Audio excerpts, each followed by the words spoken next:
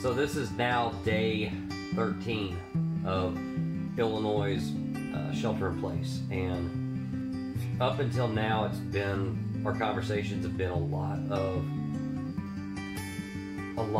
physicality. But tonight I'm wanting to reflect on the emotional, on the mental aspects of all of this.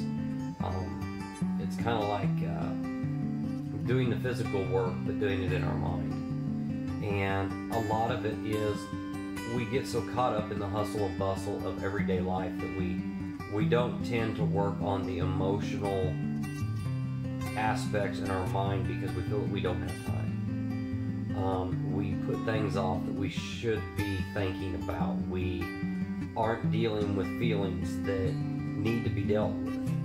And this is a perfect time to not backpedal on our emotions, but to actually look at anything, whether it's family related, work related, relationships, your kids,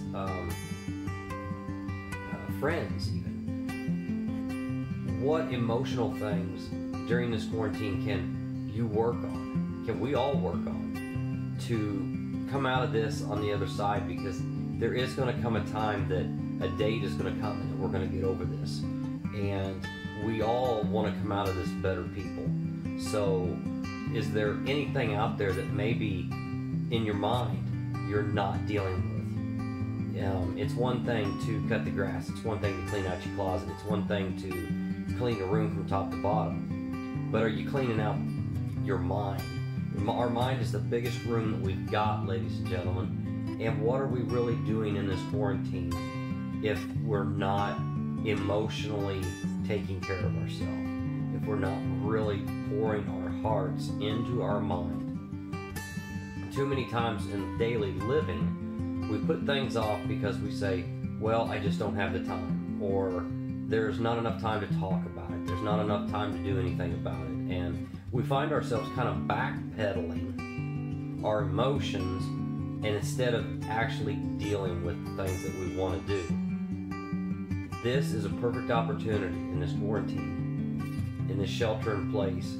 Even if you have to go to work, this is still a worldwide time in the history of our planet to really change our focus of reality and realize that mental health and physical health need to go hand in hand to establish a successful life. So I just want to ask you, what, if anything, are you not handling? And I want to encourage you to handle it for yourself. Don't handle it for your kids. Don't handle it for a spouse. Handle it for you. Because your happiness is what matters the absolute most. It's not, you can't have an effect on other people's happiness.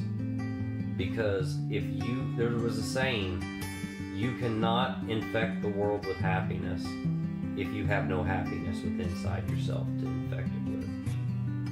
It's kind of hard to pour a cup of coffee if there's no coffee in the jug, right? So I just want to encourage you today, take the time during this quarantine when you get done with some of your physical things that we've kind of talked about, and just sit down and work on the mental aspects. Come full circle and have a great day, and let's get through